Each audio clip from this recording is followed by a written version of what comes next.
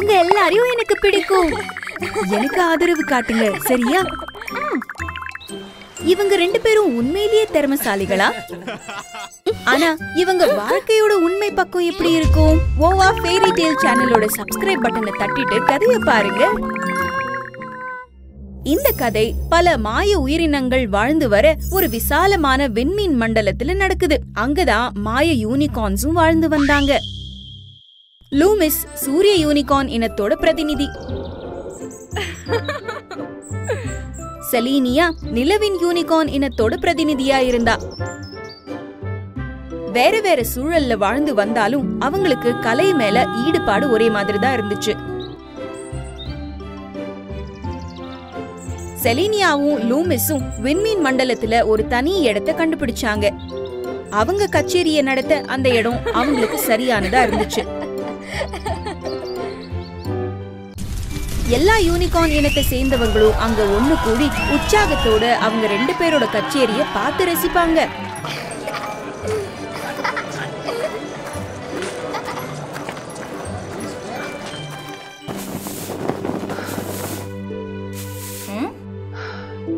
இங்க பாடுறதால நம்ம திறமையே சும்மா வீணா போகுது. ஆமாப்பா, இந்த வெறிச்சோடி போன இடத்துல என்னால காலத்துக்கும் பாடிக்கிட்டு இருக்க முடியாது. என்கிட்ட ஒரு யோசனை இருக்கு. செலீனியாவும் லூமிஸும் விண்மீன் மண்டலத்தோட சூன்யக்காரியான முர்னாகாவோட உதவிய நாடி போனாங்க.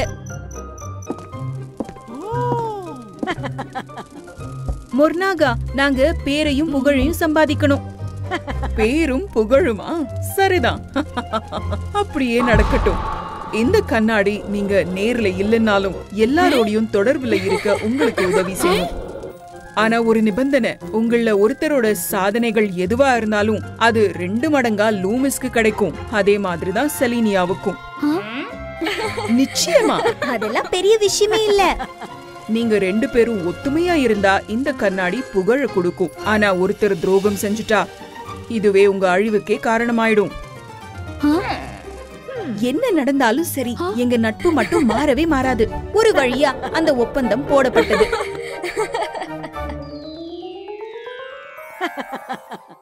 அடுத்த நாள் செலீனியாவும் லூமிஸும் அவங்க கச்சேரி இடத்துக்கு வந்தப்போ எதிர்பாராத விதமா மழையில இடமெல்லாம் நாசமா இருந்துச்சு.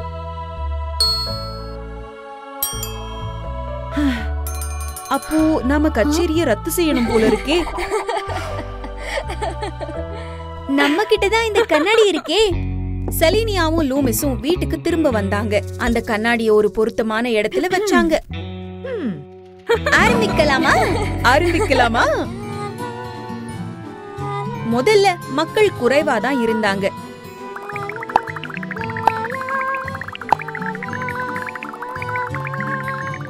மெதுவா எண்ணிக்கை ஏறிக்கிட்டே இருந்துச்சு. அற்புதம்!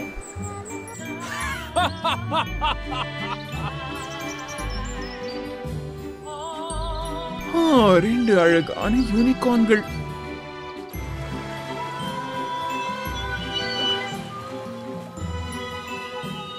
நாம இவங்களுக்கு பரிசு கொடுப்போமா?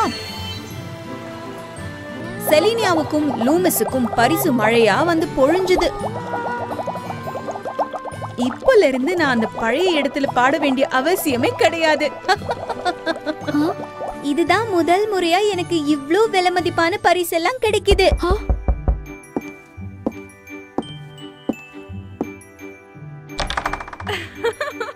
லூமிஸ், இந்தா வாங்கிக்கோ. உனக்கு என்னெல்லாம் வேணுமோ அதை வாங்கிக்கோ. ரொம்ப நன்றி. அதுக்கப்புறம் 2 பேரும் சந்தோஷமா கிடைச்ச பரிசை எல்லாம் பகிர்ந்துக்கிட்டாங்க. அடுத்த முறை செலீனியாவும் லூமிஸும் இன்னும் உற்சாகமா பாடினாங்க. ஆனா விசித்திரம் என்னன்னா, இந்த தடவை எதிர்மறையான கருத்துக்கள் வர ஆரம்பிச்சது. செலீனியா ரொம்ப மோசமா வாசிக்கிறாள். இவளோட திறமை எல்லாம் காலி ஆயிடுச்சோ என்ன? நாம பேசாம லூமிஸையே பார்க்கலாம் போல இருக்கு. லூமிஸ், நீ என் கூட சேர்ந்து கடலை சுத்தி பார்க்க வரியா? ஓ, கண்டிப்பா வரேன். செலீனியா, நீ மாறணும். லூமிஸை விட இன்னும் அழகான ஆடையெல்லாம் போட்டுக்கோ. லூமிஸ் தொடர்ந்து செலீனியாவுக்கு பரிசு கொண்டு வந்து கொடுத்தா. ஆனா அவளை தடுத்துட்டாங்க. அப்போ இவ மாறிட்டாளா? செலினியா அவ சம்பாதிச்ச பணத்தை வச்சுக்கிட்டு ஆடம்பரமான ஆடைகளை வாங்கினா.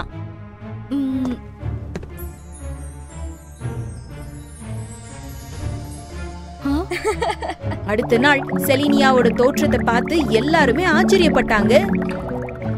செலினியாவுக்கு நிறைய பரிசுகள் வந்து சேர்ந்துச்சு. ஆனா லூமிஸ் அவளை விட 2 மடங்கு வாங்கினா. செலினியா, உன்னால என்ன ஜெயிக்கவே முடியாது. அவளை இத சாப்பிட சொல்லு பாப்போம்.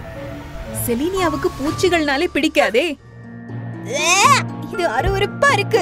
அவளை குளிர்ந்த தண்ணியில கைய வைக்க சொல்லு பாப்போம். சரிதான். லூமிஸ் சூரிய கிரகத்தை சேர்ந்தவளா இருந்ததால அவளுக்கு குளிர்னா ஒத்துக்காதுன்னு செலினியாவுக்கு தெரியும். இந்த பவுடரை பூசிக்கோ செலினியா. இது பூக்களின் பவுடர் ஆச்சே. லூமிஸுக்கு இதனால ஒவ்வாமை ஏற்படுமே. இந்த தடவை நான் கண்டிப்பா ஜெயிச்சிரலாம். லூமிஸ் தொடர்ந்து கட்டுப்படுத்த முடியாம தும்மிக்கிட்டே இருந்தா.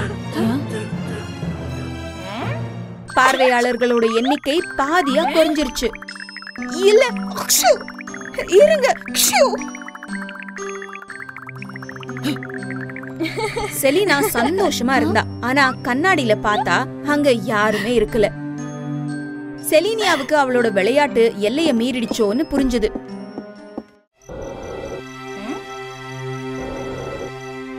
அவ பதட்டப்பட்டு ஓடி வந்து பார்த்தப்போ லூமிஸ் சுயநினைவே இல்லாம கீழே விழுந்து கிடந்தா. லூமிஸ், உனக்கு ஒண்ணும் ஆகலையே. போ இங்க இருந்து. இப்பல இருந்து நாம 2 பேரும் நண்பர்களே கிடையாது. லூமிஸால இனி பாட முடியாது. அவ பார்க்கவே ரொம்ப மோசமா இருக்கா. லூமிஸ்க்கு மட்டும் இல்ல, செலினியாவுக்கும் மோசமான விமர்சனங்கள் வர ஆரம்பிச்சது. செலினியாவுக்கு பாடகியா இருக்க தகுதியே கிடையாது. செலினியா அவ நெருங்கிய தோழிக்கே துரோகம் செஞ்சிருக்கா போல இருக்கு. எல்லாருமே திடீர்னு அவளை வெறுக்க ஆரம்பிச்சுட்டாங்கன்னு செலினியாவுக்கு புரிஞ்சுது. இத்தனை நாளா செலினியா கண்மூடித்தனமா பார்வையாளர்கள் சொன்னதை கேட்டுக்கிட்டு இருந்தா. அவங்க கை பொம்மையாவே மாறி இருந்தா. அந்த கருத்துக்கள் எல்லாமே வெறுப்ப மட்டுமே வெளிப்படுத்துச்சு. அதனால அவளுக்கும் லூமிஸ்க்கும் இருந்த நட்புக்கே அது பெரிய ஆபத்தா முடிஞ்சிருச்சுன்னு புரிஞ்சுக்கிட்டா. நான் என் கையால இந்த 2 கண்ணாடிகளையும் உடைச்சிட்டு நம்மள இதுல இருந்து வெளியில கொண்டு வரேன்.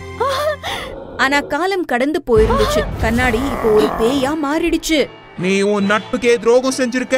உனக்கெல்லாம் மன்னிப்பே கிடையாது.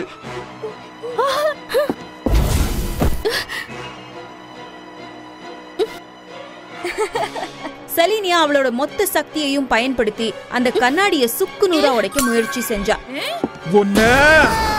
என்னன்னா அது எல்லாமே இவங்களை கட்டுப்படுத்த சூன்யக்காரி போட்டிருந்த திட்டம்தான். செலினியாவும் லூமிஸும் ஒன்னு சேர்ந்து மார்கானாவை வீழ்த்த செயல்பட்டாங்க.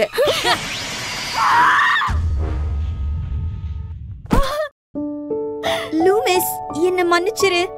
என்னால நம்ம நட்போட நேர்மையை காப்பாத்த முடியல. அடுத்தவங்க சொன்னதை கேட்டு நான் ரொம்ப முட்டாள்தனமா நடந்துக்கிட்டேன்.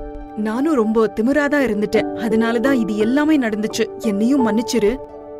இப்பல இருந்து 2 தோழிகளும் அவங்க திறமையால நேர்மையா முன்னேற முயற்சி செய்ய போறாங்க. மறுபடியும் அவங்க விண்மீன் மண்டல மேடை திறந்துச்சு. எல்லாரும் இந்த 2 அழகான யூனிகார்ன்ஸ உற்சாகமா வரவேற்றாங்க. இறந்ததுக்கு அப்புறம் பல ஆன்மாக்கள் சாந்தி அடைய விருப்பம் இல்லாம பூலோகத்திலேயே அலைஞ்சுக்கிட்டு இருந்தாங்க. ஆன்மாக்களை ஆக்கிரமிக்கிற பேய்களோட பயத்தையும் மீறி அவங்க இரவுக்குள்ள அடைஞ்சு கிடப்பாங்க.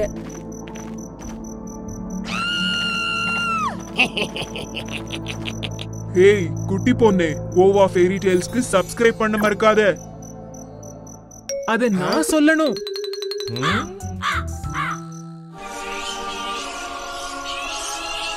நிலவோட வெளிச்சத்துல இந்த ஆன்மாக்கள் அவங்க உண்மையான உருவத்தை வெளிப்படுத்துவாங்க. அப்போதான் மரணம் இவங்களை கண்டுபிடிச்சு வந்து இவங்களை நரகத்துக்கு அழைச்சிட்டு போக வருவாங்க. நீங்க தான் மரணமா? சுக்ரா என்னோட காதலன். அவனை நீங்க தான் கொண்டு போனீங்களா? சுக்ரா அயுனாவோட காதலன். அவ உடம்புக்கு முடியாம இருந்தப்போ அவளை கவனிச்சுக்கிட்டவன். ஆனா திடீர்னு ஒரு நாள் காணாம போயிட்டான். அதனால என்னால இன்னும் அந்த பிரிவுல இருந்து வெளியில வரவே முடியல.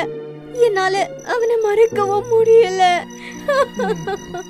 அவனை கண்டுபிடிக்க நான் பூலோகத்துல இருந்தே ஆகணும். தயவு செய்து என்ன கூட்டிட்டு போயிடாதீங்க. மரணத்தின் தேவி இதுக்கு ஒத்துக்கிட்டா. ஆனா யூனா நிலவோட காவல் தெய்வமா இருக்கணும் அப்படின்னு நிபந்தனை போட்டா. நிலவோட வெளிச்சத்தை கட்டுப்படுத்திக்கிட்டு ஆன்மாக்களை கண்டுபிடிக்க மரணத்துக்கு உதவி செய்யணும். மரணம் அவளுக்கு ஒரு நிலவின் யூனிகார்னையும் கொடுத்தா. நிலவோட சக்திக்கு ஆதாரமா இருக்கிற ஆன்மாக்களின் மரத்தை பாதுகாக்கணும். நான் உனக்கு 1 வருஷம் அவகாசம் தரேன். நீ அதுக்குள்ள சாந்தி அடையலன்னா உன்னை நான் வலுக்கட்டாயமா நரகத்துக்கு கூட்டிட்டு போயிருவேன். நான் ஆல்கஸ், உங்க அடிமை. நிலவின் தேவியா மாறினதால அயுனாவுக்கு சுக்ராவை கண்டுபிடிக்க இப்போ வாய்ப்பு கிடைச்சது. சீக்கிரமே அவ நிலவோட வெளிச்சத்தை கட்டுப்படுத்த கத்துக்கிட்டா. ஆனா நிலவோட வெளிச்சம் வரும்போதெல்லாம் பூமியில இருந்த ஆன்மாக்கள் எல்லாம் ஓடி ஒளிஞ்சுப்பாங்க. அவளோட முதல் ஆன்மாவை கண்டுபிடிக்க அயுனாவுக்கு ரொம்பவே நேரம் ஆயிடுச்சு. உடனே ஆர்கஸ் அந்த ஆன்மாவை நிலவுக்கு கூட்டிக்கிட்டு வந்து அயுனா முன்னாடி நிறுத்தினான்.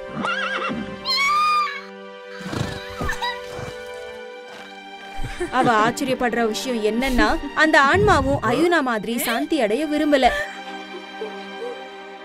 என்னன்னா, அவ இறக்குறதுக்கு முன்னாடியே அவளோட காதலனும் காணாம போயிருந்தான். அவளை விடு அயுனா, அவளை நானே நரகத்துக்கு கூட்டிட்டு போய் விட்டுட்டு வரேன். அந்த பிடிவாதமான ஆன்மாவை பார்த்து அயுனா அவளுக்கு உதவி செய்யணும்னு முடிவு செஞ்சா. யூனிகார்ன் சொன்ன பேச்சு சுத்தமா கேக்கல.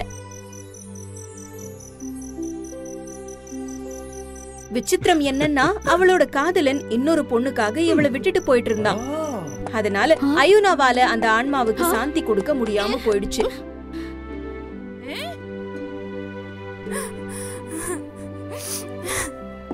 அயுனாவுக்கு வேற வழியே இருக்கல. அதனால ஆர்கஸ் கிட்ட சொல்லி அந்த வேதனையோட இருந்த ஆன்மாவை கூட்டிட்டு போக சொல்லிட்டா.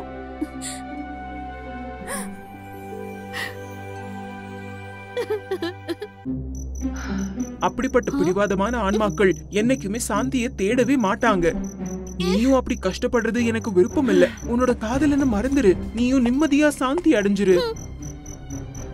அயுனாவால அதை தாங்கிக்கவே முடியல. அவ தொடர்ந்து ஆன்மாக்களை தேடுற வேலைய பாத்துக்கிட்டு இருந்தா.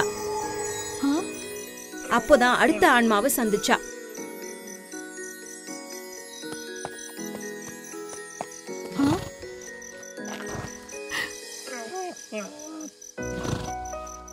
அந்த முதியவர் இறக்குறதுக்கு முன்னாடியும் தன்னோட மனைவிக்கு விடை சொல்ல முடியாம இருந்தவர்.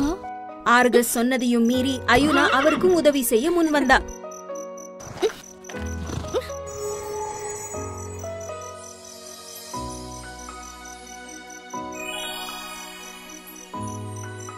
என்னன்னா, அந்த ஜோடி காணாம போன அவங்களோட மகனை தேடிக்கிட்டு காட்டுக்குள்ள வந்திருந்தாங்க. அந்த முதியவரால அவரோட கடைசி நேரத்துல கூட தன்னோட மனைவிய பார்க்க முடியாம போயிடுச்சு. நிலவின் தேவி அவங்க மகனை கண்டுபிடிக்கணும்னு முடிவு செஞ்சா. எதிர்பாராத விதமா அயுனா தேடிக்கிட்டு இருந்த அந்த பையன் தான் அவ முதல்ல உதவி செஞ்சாலே ஒரு ஆன்மா, அவளோட காதலனும் கூட.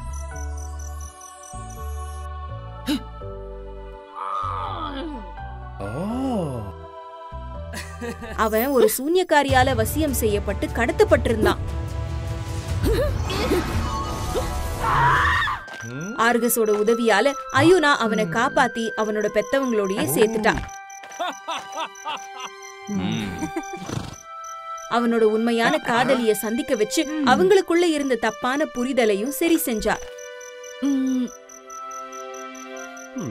அது மூலியமா அயுனாவோட இந்த 2 ஆன்மாக்களும் நிம்மதியா சாந்தி அடைஞ்சாங்க.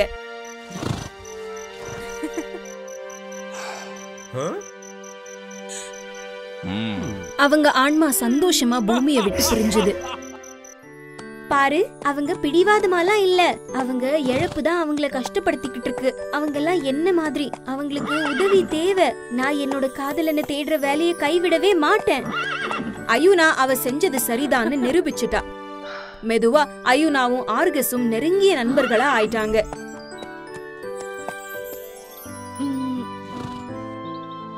என் பேச்சு கேளு. நீ சுக்ராவை மறந்துட்டா சுலபமா சாந்தி அடையலாம். நீ கஷ்டப்பட வேண்டிய அவசியமே இருக்காது.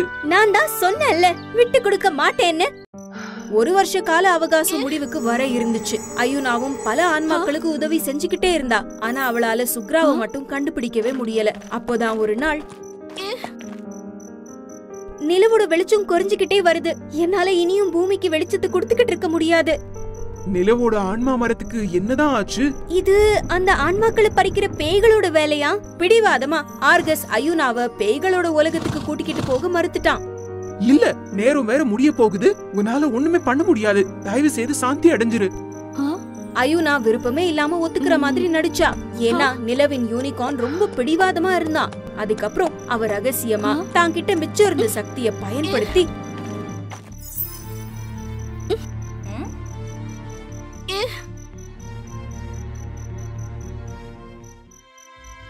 ஆன்மாக்களை பறிக்கிற பேய்களோட உலகத்துக்கு வந்தா.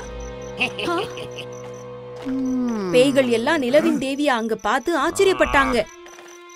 அவங்களுக்கு மரம் பாழடைஞ்சது பத்தி தெரியாம போயிடுச்சு. ஆனா அவங்க அயுனாவை சுலபமா அங்க இருந்து விடுறதா இல்ல. நிலவின் தேவி ஏற்கனவே நிறைய பிரச்சனையை உருவாக்கி வச்சிருந்தா. அப்போதான் சரியான நேரத்துல நிலவின் யூனிகார்ன் வந்து அவனோட தேவிய காப்பாத்தினான். ஆனாலும் ஆர்கஸோட நேரம் அவ்வளவு நல்லா இருக்கல. பேய்களோட தாக்குதல் அவனை காயப்படுத்திருச்சு. அதனால அயுனாவுக்கு ஒரு மோசமான உண்மை தெரிய வந்துச்சு.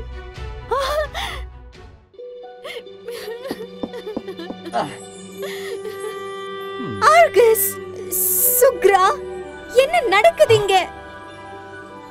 சுக்ராவால இனியும் உண்மைய மறைக்க முடியல. எல்லாமே அயுனாவோட உடல்நிலை மோசமானப்போ ஆரம்பிச்சுது. அவளால இன்னும் உயிர் வாழ முடியாத சூழ்நிலை. அதனால சுக்ரா பேயோட ஒப்பந்தம் போட்டுக்கிட்டான். அயுனாவோட உயிருக்காக மரணத்தையே ஏமாத்த துணிஞ்சான். ஆனா மரணத்துக்கு இத பத்தி தெரிஞ்சப்போ சுக்ராவை தண்டிச்சிட்டாங்க. அவனை ஒரு நிலவின் யூனிகார்னா மாத்தி விட்டுட்டாங்க. காலத்துக்கும் நிலவை பாதுகாக்கிற வேலையை கொடுத்துட்டாங்க. அயுனாவால விதியை ஏமாத்தவும் முடியல. சுக்ராவோட தண்டனையை பத்தி தெரிஞ்சா அயுனா சாந்தி அடைய மாட்டான்னு பயந்து மரணத்துக்கிட்ட இந்த உண்மைய மறைக்க சொல்லி சுக்ரா கேட்டுக்கிட்டான். அயுனாவோட மன உறுதிய பார்த்ததுக்கு அப்புறம் மரணம் அவளை நிலவின் தேவியா ஆக்கினாங்க. சுக்ரா யூனிகார்னாவே இருந்துகிட்டு அயுனாவை சமாதானப்படுத்தி அவளை சாந்தி அடைய ஒத்துக்க வச்சிரணும் அப்படின்னு நினைச்சுக்கிட்டு இருந்தான். ஆனா அயுனா முயற்சிய விடவே இல்ல. அதனால சுக்ரா தீய மந்திரத்தை பயன்படுத்தி நிலவின் மரத்தை தாக்கினான். நீ விட்டு கொடுத்துருவேன்னு நினைச்சேன். ஆனா உன்னோட முயற்சிய என்னால உடைக்க முடியல. பேயோட மாய சக்தி என்னோட யூனிகார்ன் உருவத்தை உடைச்சிருச்சு. அயுனாவுக்கு இப்போதான் எல்லாமே புரிஞ்சது. நான் நிலவை சரி செஞ்சுட்டேன். இப்போ அயுனா, நீ போக வேண்டிய நேரம் வந்துருச்சு. கிளம்பு. இல்ல, நான் உங்களுக்கு கெஞ்சி கேட்டுக்கிறேன். அவளை மட்டும் கூட்டிட்டு போகாதீங்க. சட்டம் எல்லாருக்கும் சமந்தான். சுக்ராவோட தண்டனைய நான் வாங்கிக்கலாமா? அவன் ஒரு சராசரி ஆன்மாவா இருக்கட்டுமே. அயுனாவோட கோரிக்கை எந்த விதிகளையும் மீறல. இல்ல, நீ அப்படி செய்யக்கூடாது. இல்ல, வேண்டாம். நான் தான் உன்னோட தண்டனைக்கு காரணம். அதனால அந்த தண்டனைய நான் ஏத்துக்கிட்டாதான் என்னோட மனசுக்கு ஆறுதலா இருக்கும். நான் நிலவின் தேவியா மாறினப்போ உன்ன மாதிரி என்ன மாதிரி பல பேருக்கு உதவி செய்ய முடிஞ்சது. அவங்களுக்கு உதவி செய்யும் போது எனக்கு சந்தோஷமா இருந்துச்சு. இப்போ நான் உனக்கு உதவி செய்யணும். நீ சாந்தி அடைஞ்சா அதுக்கப்புறம் எனக்கு எந்த வருத்தமும் இருக்காது. அது மட்டும்தான் உனக்கு சந்தோஷம் கொடுக்கும்னா நான் செய்யறேன். ஒரு வருஷமா ஒன்னா இருந்ததுக்கு அப்புறம் சுக்ராவுக்கு அயுனாவோட பிடிவாதத்தை பத்தி நல்லாவே தெரிஞ்சிருந்தது. அன்னையில இருந்து அயுனா காலத்துக்கும் நிலவின் தேவியா மாறினான். அவளோட மென்மையான வெளிச்சத்தை பூமிக்கு கொடுத்துக்கிட்டே இருந்தா. பூமிய தீய சக்திகள் அண்டாம பாத்துக்கிட்டா. அவள மாதிரி ஆன்மாக்களுக்கு வழிகாட்டியா இருந்தா. அவங்க சாந்தி அடைய உதவி செஞ்சா. மரணம் அதனால அயுனாவுக்கு ஒரு பரிசு கொடுத்தாங்க. சுக்ராவோட அடுத்த பல ஜென்மங்கள்ல அவனோட ஆன்மாவுக்கு அயுனாவோட நினைப்பு இருந்துகிட்டே இருக்கும். அப்போ அவனை மரணம் நிலவுக்கு கூட்டிக்கிட்டு வருவாங்க. அது மூலியமா அயுனாவால அவளோட காதலனை காலத்துக்கும் சந்திக்க முடியும்.